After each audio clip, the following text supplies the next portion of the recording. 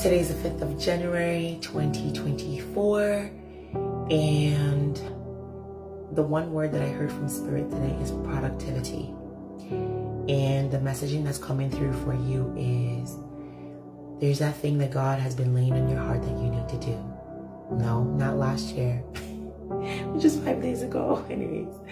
Not last year, but in the very present moment, there have been tuggings, right? And we like to complicate things. We like to make it seem like it is so grand. And then it has to be grand, okay?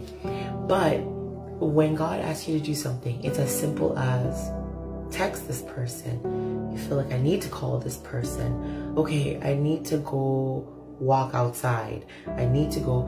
It's the little tiny instructions that lead to the bigger ones. And then if there are bigger ones in the first place, right? But it's little instructions, and it's just to have your obedience, right?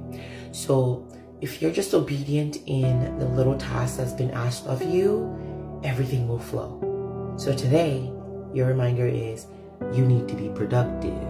But you need to be productive, not in the areas of just keeping yourself busy, but you need to actually do that thing that's been impressed on your heart to do. I love you guys.